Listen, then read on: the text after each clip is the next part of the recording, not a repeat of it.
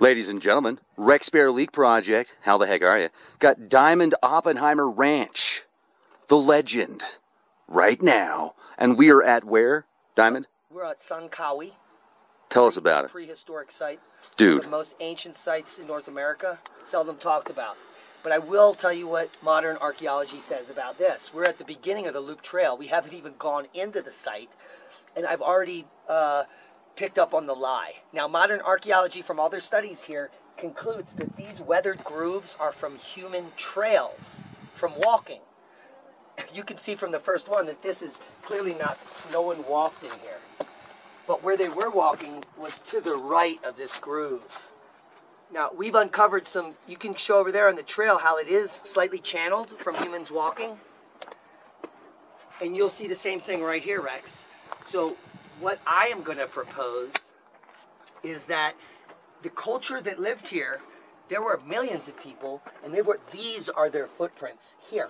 And what they were doing was walking up next to an irrigation system that was flowing water around this entire area.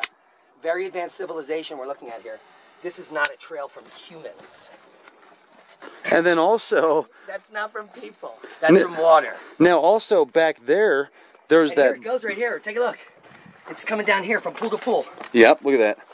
Would you look at it? We just look at it. Clearly these are erosional rivulets. And we're going to see some really sick ones as we go up here. Now also, I just wanted to say real quick, when we were over there a minute ago, Diamond, when we were over there, we saw that block that looked like it was just a... Square. Like it was a square block.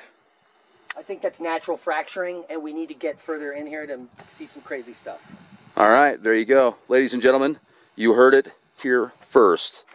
This is the remains of a civilization that could go back over 40,000 years, and we're thinking that the cataclysm approximately 11,500 BC was what caused the civilization to collapse. So we will continue. This is part one of the journey.